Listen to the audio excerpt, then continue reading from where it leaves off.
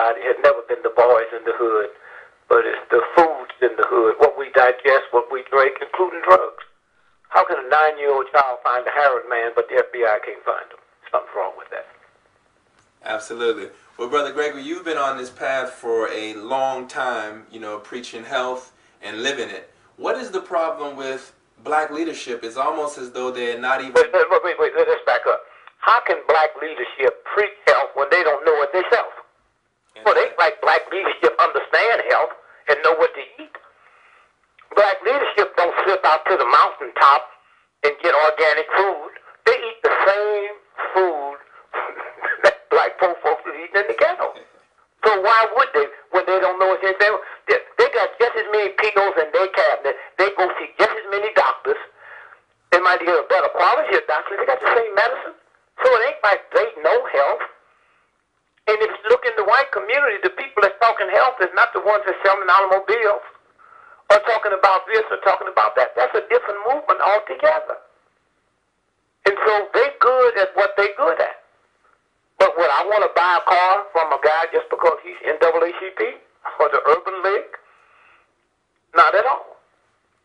If I had a case of police brutality, I wouldn't go to the health food store. I would go to the big. Now, you can't separate a racist society that's prejudiced and segregated and treat blacks wrong. It also reflects in your food, in your water, and in your quality of air. The question that we've never asked is, if white companies are the only ones that make malt liquor, but malt liquor is only sold in black neighborhoods, it looks like somebody would have enough sense to say, oh, wait a minute. What's in this malt liquor?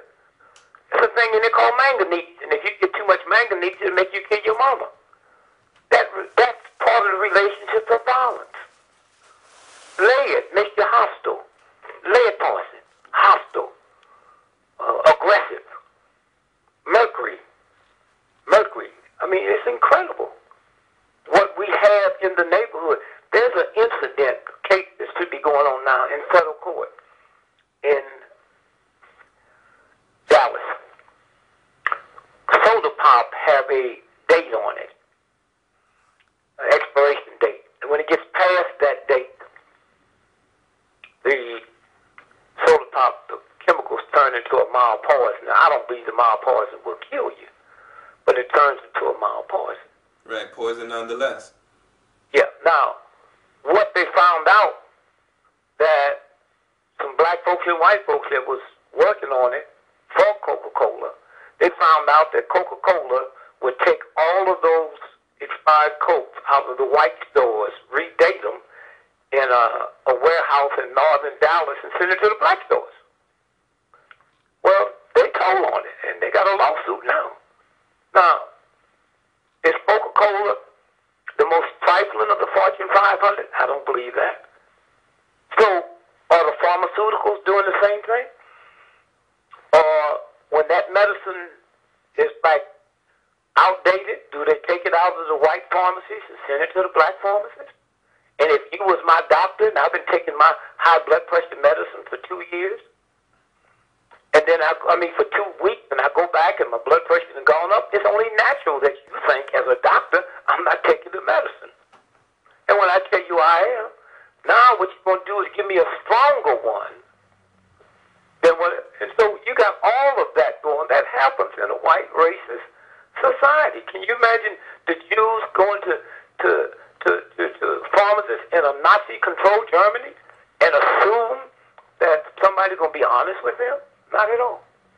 So let me ask you this. You know, it used to be a time when the church was a bedrock for our spiritual health. What is the problem with the church making the connection, or do you feel that connection? Wait, hold. You keep asking questions like you just said.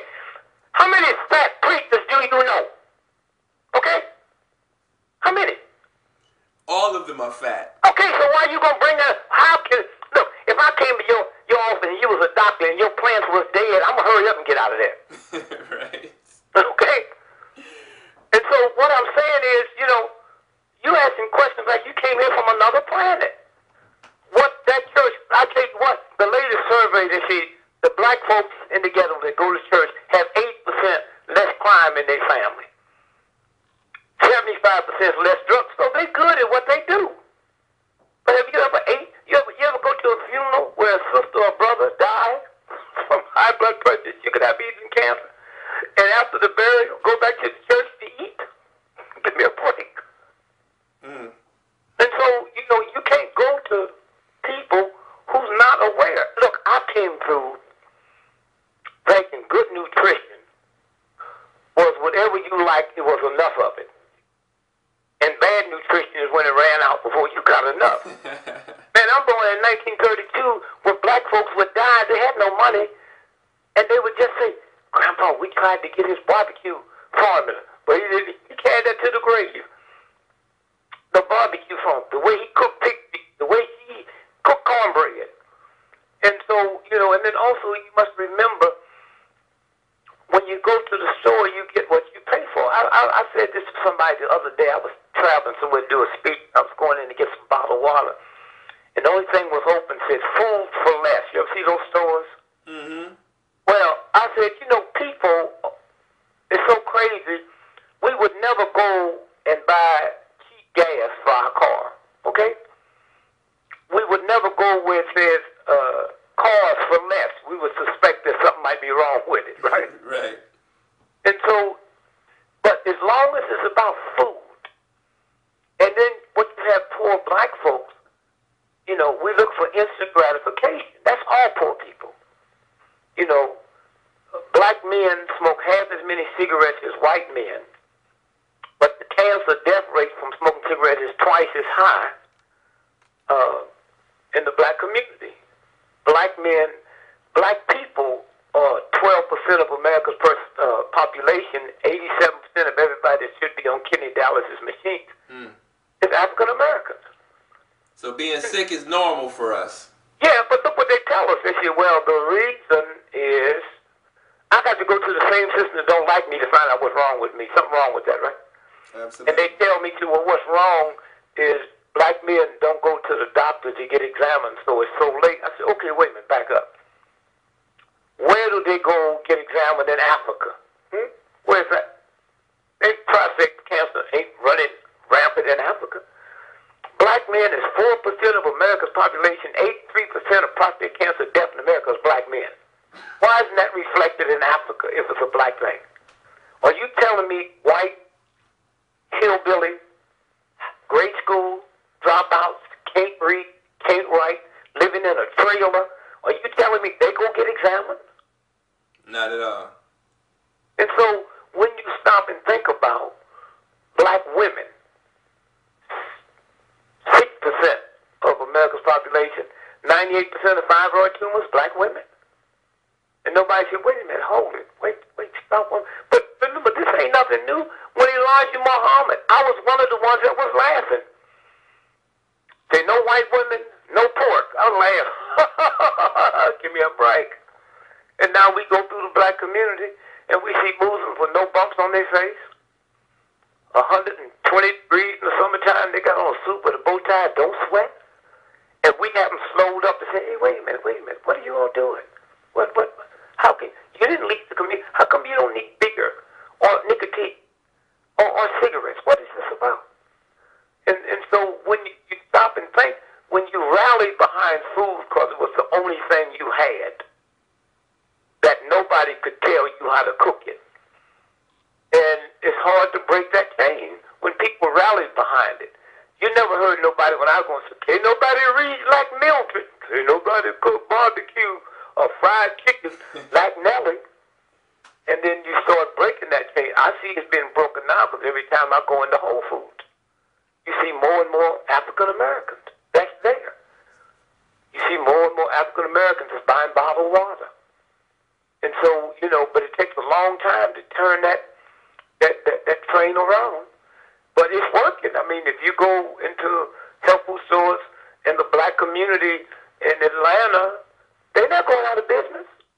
They got people coming in around the clock. And if you stayed open, they'd be coming in at night. So there's little by little, people are beginning to find out that it might be, and I might have to pay a little bit more. Well, that's hard to do when you got a choice between heating your house and eating or cooling and eating, and you're going to pay 40 to 60% above markup to get food that's organically grown, but you get what you pay for.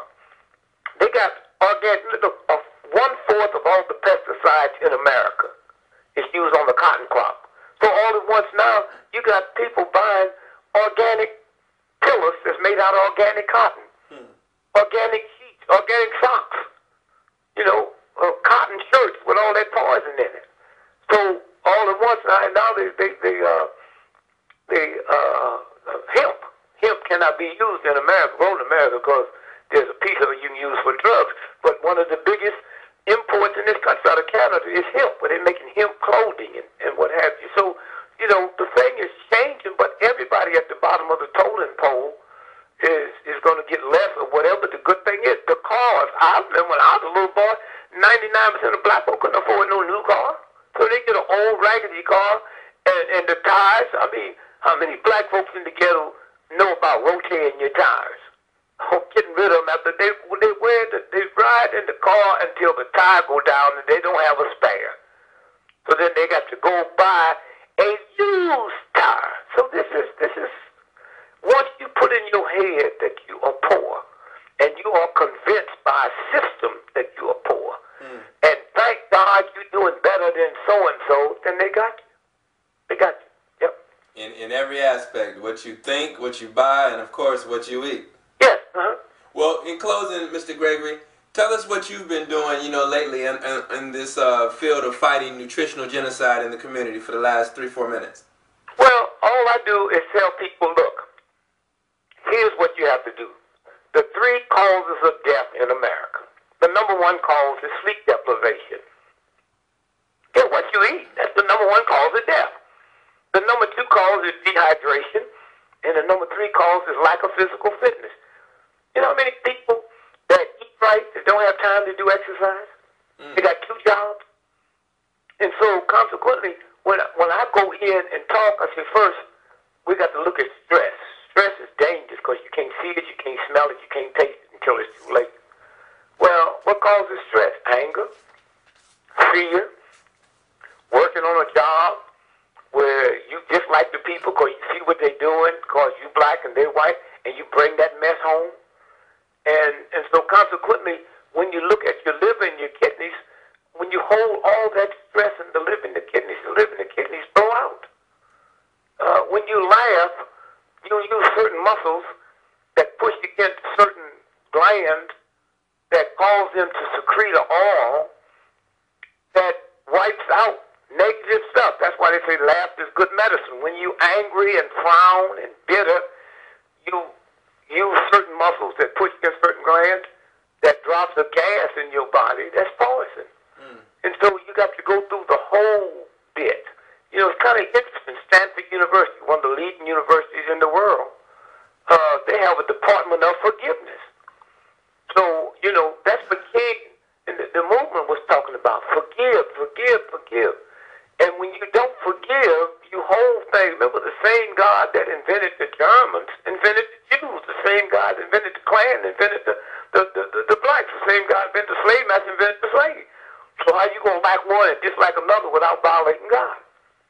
And so as we can throw this out and get up and walk and get the proper rest and drink the proper amount of water. The body is 90-some% water.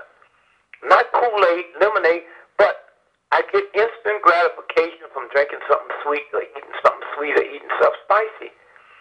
And then, so all you got to do is put it out there.